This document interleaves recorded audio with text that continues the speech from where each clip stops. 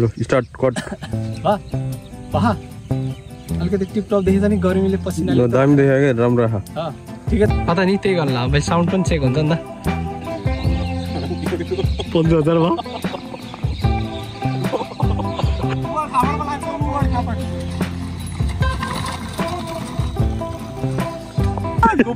गोप्रोमा टेके ध्यान एकताल भाइ नि स्टार्ट भन्न स्टार्ट 1 2 3 गो सो गाइस मैले तपाईहरुलाई भनेको थिएँ नि very close to my heart भनेर यो भन्दा अगाडिको भिडियोमा जुन चीज चाहिँ मैले तपाईहरुलाई देखाउँछु भनेर थिएँ नि सो फाइनली त्यो चीज चाहिँ आइसकेको छ र थम्बनेल र टाइटलमा तपाईहरु सायद देखिसक्नु भयो होला हैन के हो भन्दाखेरि चाहिँ यो चाहिँ मेरो साइकल हैन जुन मैले तपाईहरुलाई भन्थे नि very close to my heart किन भनेको भन्दाखेरि चाहिँ यो मेरो साइकल चाहिँ हैन मेरो एउटा ड्रिम टाइपको हो के अब अरूको चाहिँ बाइकहरु हुन्छ हैन इभन म पनि बाइक नै चलाउँछु तर पनि मेरो चाहिँ साइकल चलाउने एउटा इच्छा हुन्छ नि सो फाइनली मेरो चाहिँ यो साइकल चाहिँ हैन मैले किनिसकेको छु र यसको अनबक्सिङ गरेको छैन र तपाईहरुसँग अनबक्सिङ गर्छु भनेर चाहिँ यो भिडियो बनाउँदै छु के सो हेरौँ है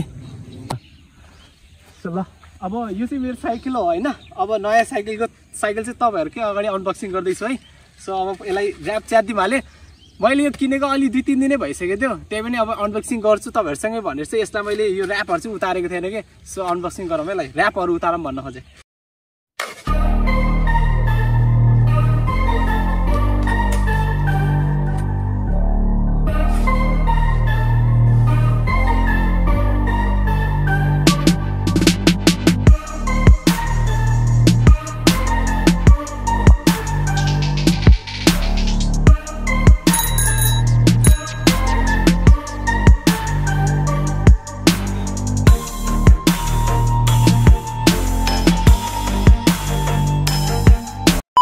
सो ल गाइज अब यसको अनबक्सिङ र्याप पनि उतारिदिसके हैन त्यो भन्दा अगाडि चाहिँ यसलाई चाहिँ बरु यसलाई चाहिँ हैन सबैलाई अब उठाएर डस्टबिनमा राख्नुपर्छ किनभने फोल्ड गर्ने कुरा हुँदैन नि त नेचरलाई राम्रो गराउनु पर्यो नि त हामीबाटै सुरु गर्नु पर्यो नि त सो यसलाई चाहिँ अहिले एकछिनमा हामी डस्टबिनमा हालिदिन्छौँ अनि गाइज अब यसको र्याप पनि उतारिहालेँ हैन अब टक्क लाएर यसको बारेमा चाहिँ म तपाईहरुलाई भन्छु र इभन मैले पनि हेरेको छैन कि कुन चाहिँ साइकल हो यताउता हैन र यहाँनिर नाम चाहिँ GTS लेखिरहेको छ र मैले यसको खोजेको चाहिँ स्मार्टको खोजेको थिएँ साइकल चाहिँ सो पाएँ चाहिँ हैन मैले GTS को मनाङ भन्ने साइकल पाएँ हैन अनि त्यो पनि स्मार्टको खोइ कुन चाहिँ पार्टला त्यो मनाङै हो टोपाज हो टोपाजको स्मार्ट भन्ने साइकल रहेछ सो मैले चाहिँ अब मनाङको GTS भन्ने साइकल पाएँ हैन अनि त्यहाँ लिन जाँदाखेरि चाहिँ मैले स्मार्ट साइकल भन्दै किनभने साथीको पनि छ अर्को साथीहरुको पनि सबको स्मार्ट छ के सो त्यो भएको भएर चाहिँ मैले त्यो लिन गएको तर यो पो दिन भयो हैन भोलिपल्ट उ गर्दाखेरि चाहिँ ठिकै छ अब सबै साइकल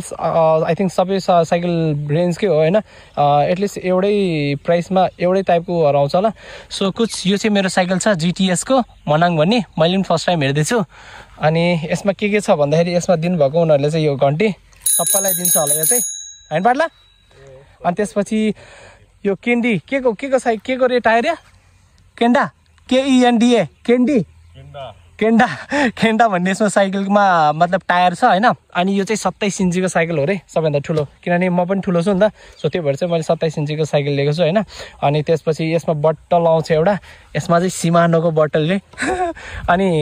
सिमानोको भनेर मैले हेरेको थिएँ हैन यहाँनिर यो गियरहरु यो चाहिँ सिमलिङ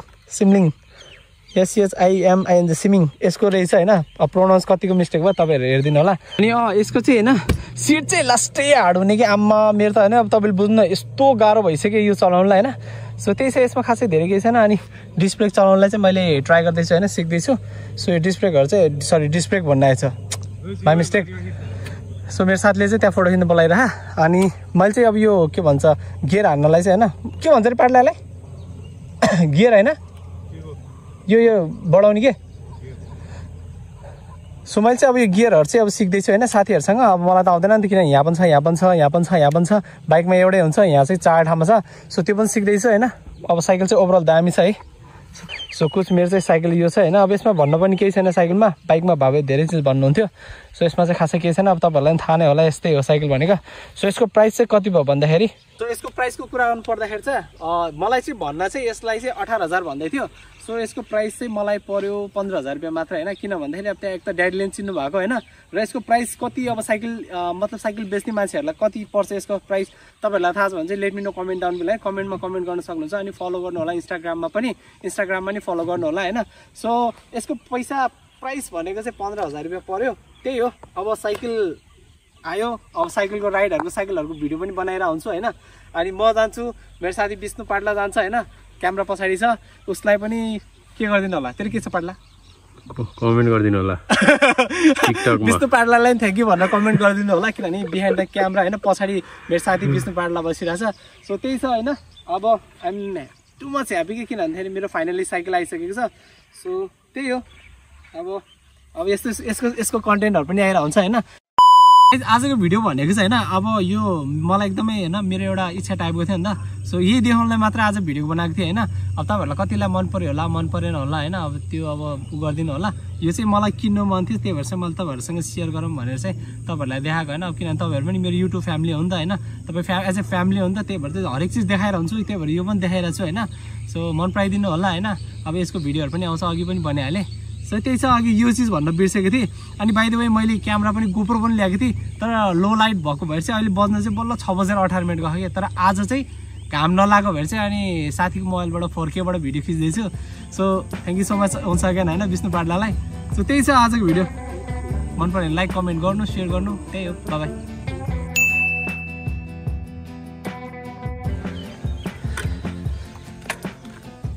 छ्या यार के गोबर लाग्छ छ्या। हेर यहाँ जुम गरेर देखाइदिनु पर्ला भाइ,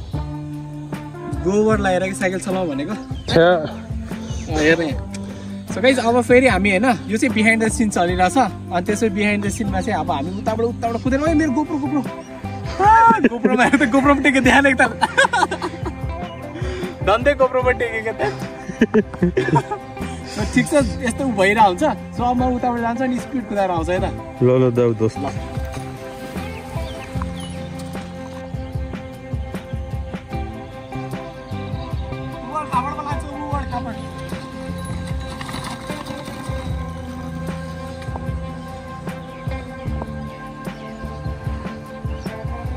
नयाँमै साइकल थोत्रो बनाउने तयारी भइरहेको छ।